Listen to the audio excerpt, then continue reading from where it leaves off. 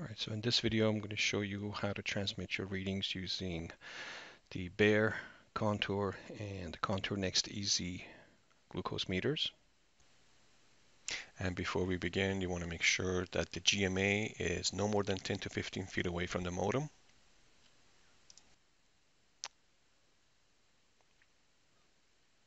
So we'll start off with the Contour first. So again, with the Contour, if you flip it, you will see where the battery compartment is. And these meters take two CR2032 batteries.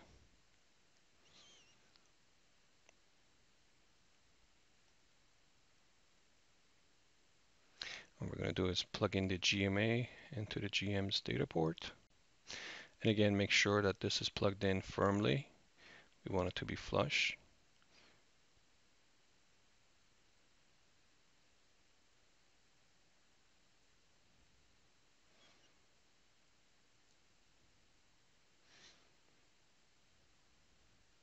And next we're going to insert a test strip and take a test reading.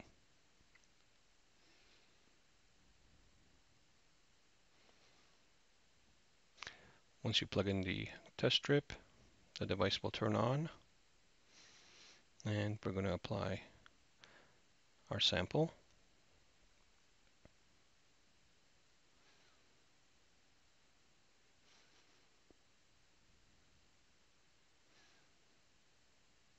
Once the sample is applied, you'll see a countdown, and then we'll see our reading. And what we're going to do right now is remove the test strip. And once you remove the test strip, you'll see 3 dashes appear on the screen, and it'll start counting down depending on the number of readings that are stored. This can store up to 500, so this might take a bit of time if the patient has a lot of readings.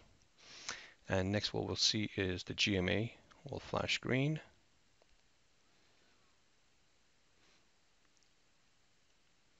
And we'll see dashes appear on the LCD, and now we can see that the reading light is on the modem.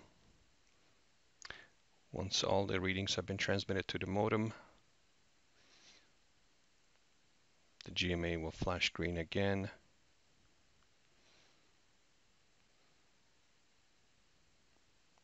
And next we'll see the sending light come on. And once all the readings have been transmitted, if we check the service database, we'll see our readings show up.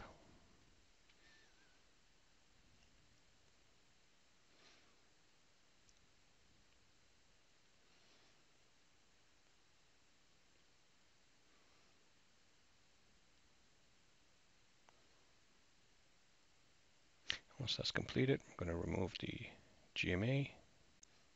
And next we're going to use the Contour Next Easy. So again, if you flip that around, we'll see where the battery compartment is. 2 CR2032 batteries. So again, with this, we're going to plug in the GMA into the GM's data port. Again, make sure that this is plugged in firmly.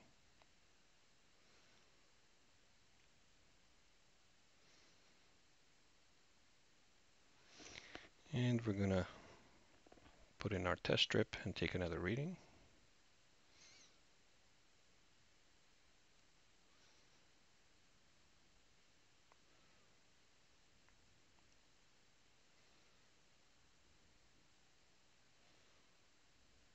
And once we apply the solution, we'll see a countdown, and once that's completed, we'll get our reading displayed. And once the reading is displayed, we're going to remove the test strip. And on these units, it's not going to be an automatic transmit, so we're going to have to push the M button once to send the reading. And once we push that, we'll see the dashes appear. And again, we'll see a countdown.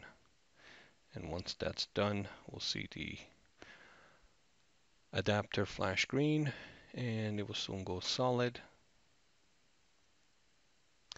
And then the reading light will turn on. And once that's done, that will flash green. And the GMA will also flash green.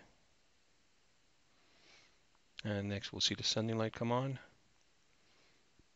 And once that sending is completed, we'll see our reading show up in the service database.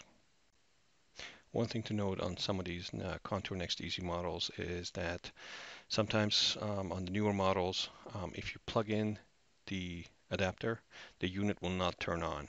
So if you ever run into those situations, just have the unit unplugged, have the patient take the reading, and then plug in the unit and press the M button to transmit the readings. Next, I'm just going to show you how the batteries look on the back there in case the patient has problems putting the batteries back in. So you can see the plus sign. If you flip it over with the label facing up, you can see the plus sign is actually on the left-hand side, which is the orange part for the top battery. And you can see the text is readable. So you can just kind of use this picture as a reference if a patient has a problem putting in the batteries in the correct order.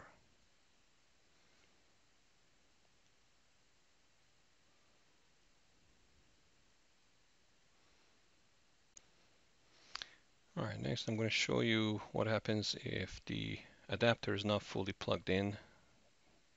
So you can see right now we plugged in a unit that's not fully plugged in, and we're going to try to send a reading. And you can see if you press the M button, the unit will just turn on and will not transmit anything because it doesn't know anything's plugged into it. And on these units, the red button doesn't do anything, so you can't transmit it that way. The only way you can transmit a manual reading is by plugging it in and pushing the M button. But you can see again, when you press it, it actually turns on instead of sending in the readings. So again, emphasize to patients that the unit has to be plugged in firmly. And now we're just going to take a reading and see what happens here. So we'll plug in our test strip and we're going to apply the solution.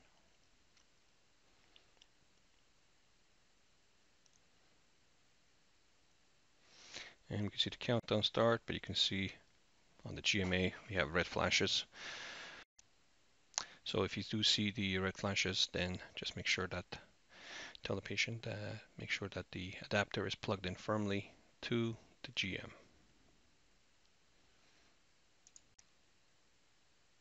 Alright, so next we're going to simulate a low battery situation here.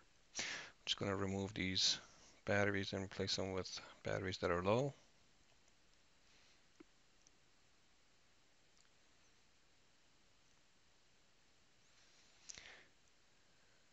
And we can see it turned on. So now we're going to plug in the GMA to the GM. And we're going to try to force a reading here. You can see dashes appear and you can see rapid flashing on the GMA. So again, just make sure, with the flashes, we have rapid red flashes and we have the slow red flashes. Rapid is going to be for the low battery. The slow red flashes are going to be usually for the data error. And you can see this will keep flashing, indicating that it's got a low battery. And this light sequence basically works for both units, Contour and the Contour Next Easy. You'll see the same action on both.